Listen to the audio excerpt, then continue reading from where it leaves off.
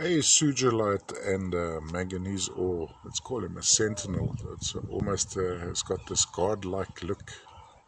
Guard, being guard, a protector. Tiny fibrous sugilite crystals sitting on this medium-grade manganese ore. Have a look there. Those are tiny, under good magnification you'll find it's tiny sprays of sugilite crystals.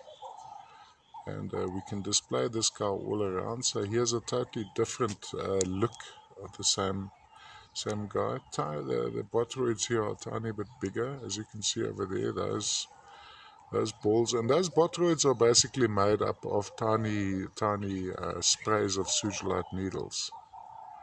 And this is all from the Channing 2 mine, Kalahari Manganese Fields. Now typically we know sugilite to be coming from the Wessels mine, but that is usually where the non-crystalline sugilite comes from. The crystalline ones is usually from the Channing 2 mine. Mind you, the Channing mines and the Wessel mines, these mines in the Northern Cape manganese fields are basically all interconnected. So there are sections where they would join each other. Channing 1, the famous rhodochrosite, 2, 3.